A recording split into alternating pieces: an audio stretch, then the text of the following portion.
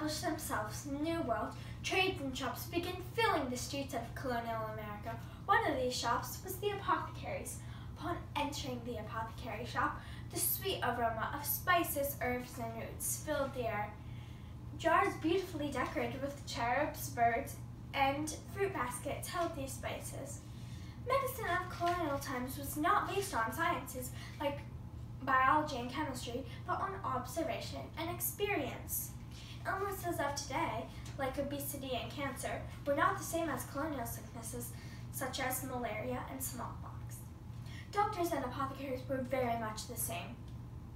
Even though the apothecary owned a shop, he also fulfilled many other duties, such as training apprentices, performing surgery, and serving as a man midwife. The apothecary also visited the sick in their homes. The apothecary learned from the Indians, and they helped him grow a garden full of useful herbs and roots for their medicines. Since the apothecary was very expensive, people often tried to treat themselves before seeking medical care.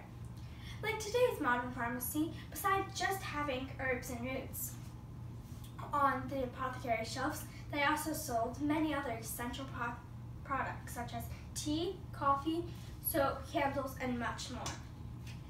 Today, to become a licensed doctor requires many years of studying, tests, and training. Although the apothecary had lots of knowledge, there was no official training for their trade. Because there was no official training, young boys at the age of 6 or 7 could become an apprentice.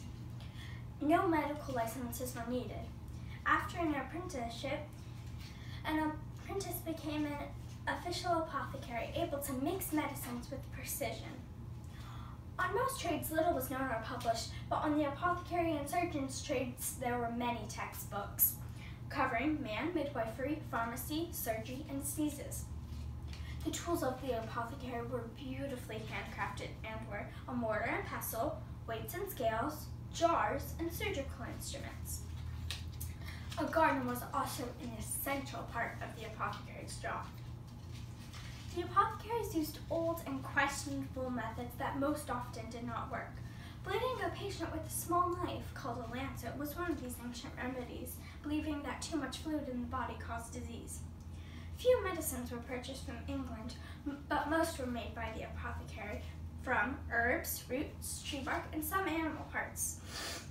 Since some mixtures took many hours to make, and some even half a day, this process required patience and skill. First you had to weigh the ingredients, then grind them with a mortar and pestle. A hot poultice was a paste made of plants and herbs. The mixture was spread on a warm, moist cloth and applied to the body to reduce swelling and aid in the healing process. Herbs commonly used were lavender for headache and dizziness, chamomile for stomach aches and melancholy, and horehound mixed with honey relieved coughs. A cold cloth was applied to the body to reduce fever. The knowledge of plants and herbs became the basis of our modern medicine. Colonial life would have been very difficult without the apothecary because they would have nowhere to turn when ill. Apothecaries and doctors were respected members of the community. In fact, in 1775, 4 doctors signed the Declaration of Independence.